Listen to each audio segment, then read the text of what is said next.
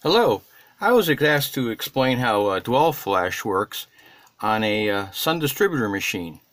The DWEL flash is this little module. This replaces the neon strobe tube with a high power LED, and this is the entire power supply for it.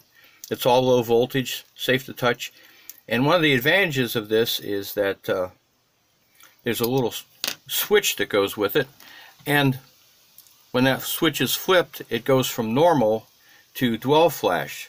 So if you had normally 8 arrows going on the dial, now you'd have 16. And what it does is normally you would only see when the point's open, you'll have a flash. And in DWEL flash, you get a flash not only when the point's open, but when they close again. So my machine is 1,000 miles away, so I have to do it with a little diagram here. If you're going counterclockwise, or in some parts of the world they call it anti-solar, 8-cylinder engine, the maximum DWEL is normally 45. So the rotation is this way, and you'll read the DWEL going in the opposite direction. Now, when initially you set up in normal, you'll have the flashes. There's a movable ring, and what you do is you place that movable ring so the 0 is at one of the flashes, and then you flip on the DWEL flash and you'll get twice as many arrows. You just have to remember that when you are reading DWEL and it's going counterclockwise, you read the DWEL in the opposite direction. So a normal DWEL is around 2/3 of the maximum DWEL, and so that makes it about between 30 and 35 degrees usually. And so you'll see one of these arrows somewhere in that range. Another way to tell is that usually because it's 2/3, and if you're any kind of a mechanic, you've set up the points halfway decent.